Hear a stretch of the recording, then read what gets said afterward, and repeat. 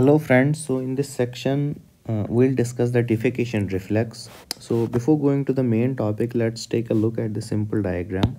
So as you can see, this is a section of spinal cord, and this is a part of the gastrointestinal tract. As you can see, this is the colon. So this is the descending colon. Here this S-shaped part is the rectum, and these are the parts of the anus, internal anal sphincter and the external anal sphincter. Okay, so the main parts which take part actually in the defecation reflex, these are the two sphincters of the anus, that's internal and external anal sphincter. Okay, so let's take a look at these. So there are two sphincters. We have the internal anal sphincter and the external anal sphincter. Okay, now among these two sphincters, the internal anal sphincter is under involuntary control, okay, and the external anal sphincter is under voluntary control. Now, the external anal sphincter here, this shaded part is the external anal sphincter. It's under voluntary control and it's supplied by pudendal nerve. It's a somatic nerve which is called as the pudendal nerve. So let's draw the diagrams at the same time. So let's complete the diagram. This nerve here is pudendal nerve. Okay, pudendal nerve.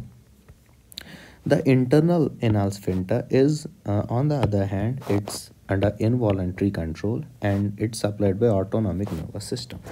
So it has both sympathetic as well as parasympathetic supply, and the parasympathetic supply, it is meant to facilitate defecation,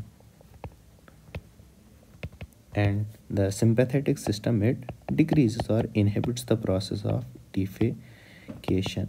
So process of defecation will be facilitated only when there will be relaxation of internal anal sphincter. That means parasympathetic supply causes relaxation and sympathetic supply, it causes contraction of internal anal sphincter. Okay, so apart from these two, these are the motor supply. Apart from these, there are sensory nerves as well. Okay, so let's draw these. There are sensory nerves all over rectum, colon. So we have sensory nerves. These sensory nerves, they go to the spinal cord through the dorsal. This is the dorsal root, dorsal horn of the spinal cord. They enter into the spinal cord, and from here the fibers of the, okay, so this fibers of the autonomic nervous system arise and which go and they supply the internal anal sphincter. Okay, they supply the internal anal sphincter. Okay, so this is how the nerve supply of the internal and external anal sphincter is. Okay, now let's try to understand defecation reflex. Okay, so defecation reflex, it starts whenever so let's first label this diagram.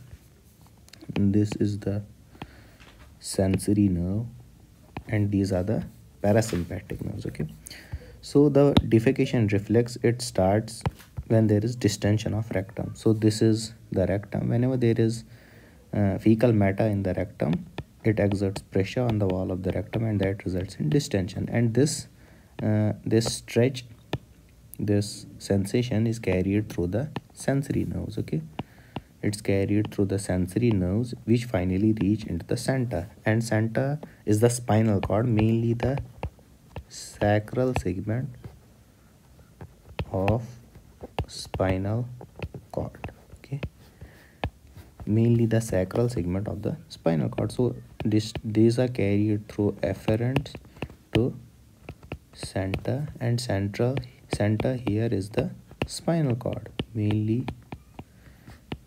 the sacral segment of the spinal cord.